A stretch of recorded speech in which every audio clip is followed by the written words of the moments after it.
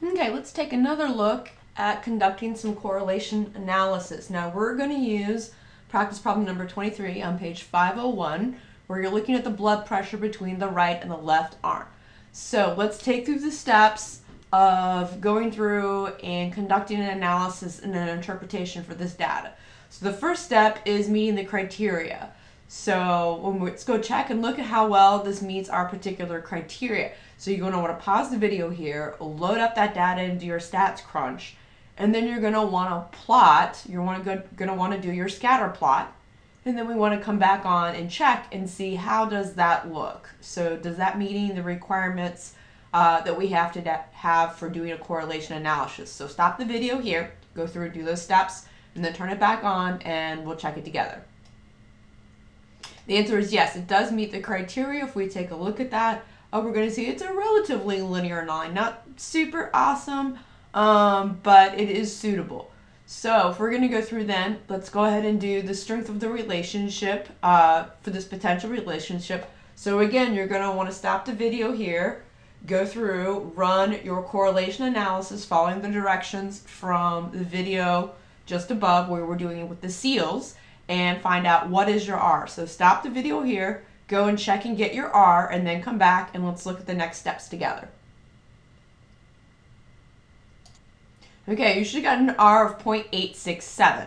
So how strong is this potential relationship going to be? Is this a non-existent, weak, moderate, or strong relationship? If you need to, pause the video and go back and check in your notes for those criteria that we went over earlier for this section. So it's a strong relationship, 0.867, that's a really good one.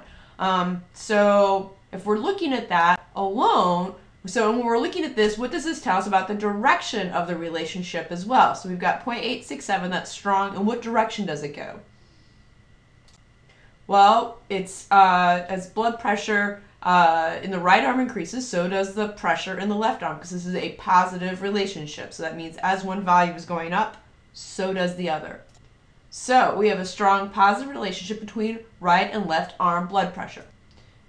However, a very important but commonly made statistical literacy error is to stop here.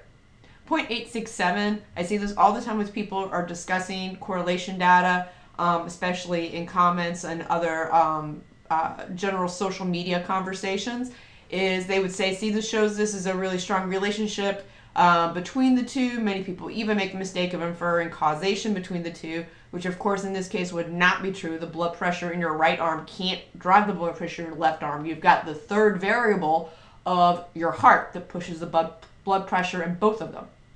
Okay, so we don't have a causation here. We do have a relationship between two being driven biologically by a third variable, our heart.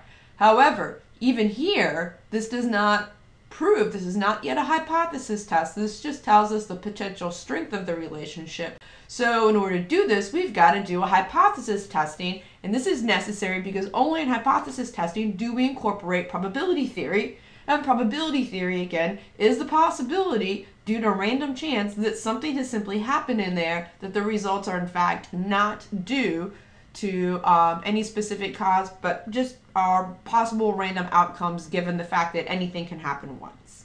So in order to do this, let's go through and do our testing here. So we have our critical value. So we have our R obtained of 0.867. We have our p-value. If you go look at your stats crunch data, you have 0.057. So pause the video here and go look at the directions for practice problem number 23. And you kind of need to go look at the section up above it that's in the bold italic and find the alpha value. And you also need to go and find your R critical value on your correlation, your linear correlation table. So pause the video here and get both of those values, and let's come back and check them together. Well, you should have got for your R critical value plus or minus 0.878, and for your alpha a 0.05. So let's apply our interpretation rule to both of these. So looking at our critical value approach, if we sketch that out, does 0.867 fall within the rejection regions outside toward the tails beyond 0.878, or is it actually between those two values?